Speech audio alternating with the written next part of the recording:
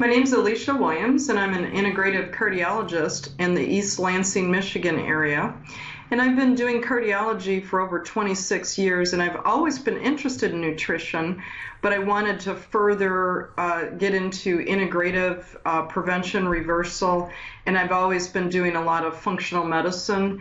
But with my regular practice, it was becoming more difficult to do all the things that I wanted to do and spend the time doing it. And so I wanted to try to get into an area that I'm going to be talking about at the conference, and that's an area that's near and dear to my heart. I have a lot of patients that have preclinical vascular disease and they don't know it.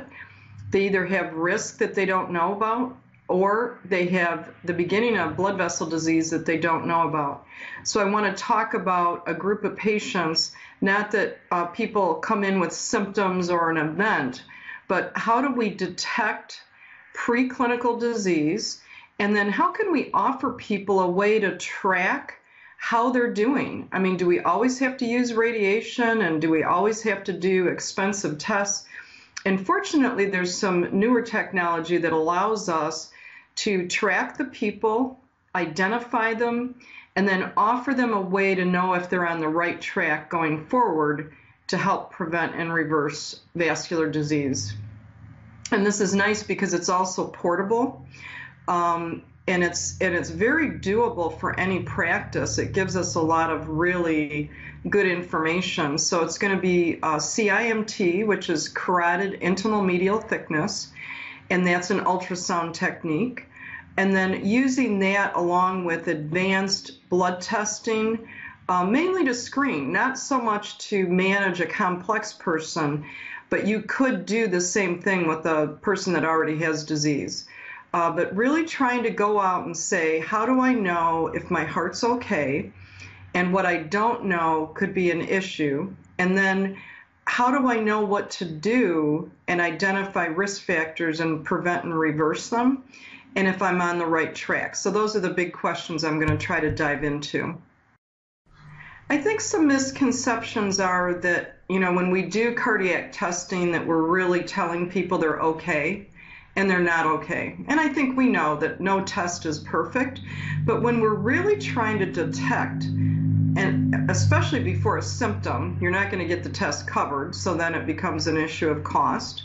But also, even if somebody cash pays and does a test, are we really giving them information that's going to tell them their heart's okay? And sometimes we miss some pretty significant problems because they're just not at the level of detection of our current testing.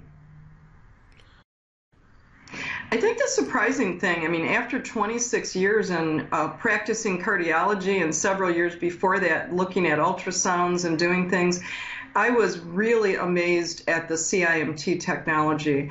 It wasn't available readily for years other than research, and now we have a way with the software right in a piece of equipment not much bigger than a laptop where we can get beautiful images of the arteries, and we're really imaging from the jaw down, the common carotid, and we can measure things that are millimeters in size very reproducibly. So that's what was amazing to me, and I think it really got missed by the mainstream cardiologists, not so much because they're not interested in technology, but I think that when they see the beginning of thickness, they really don't know what to do with that. They just, I think, are waiting to do something when something gets tightly blocked, and that's got its place. But I think that we're very much in line with trying to prevent and reverse, and we want to do things way ahead of time.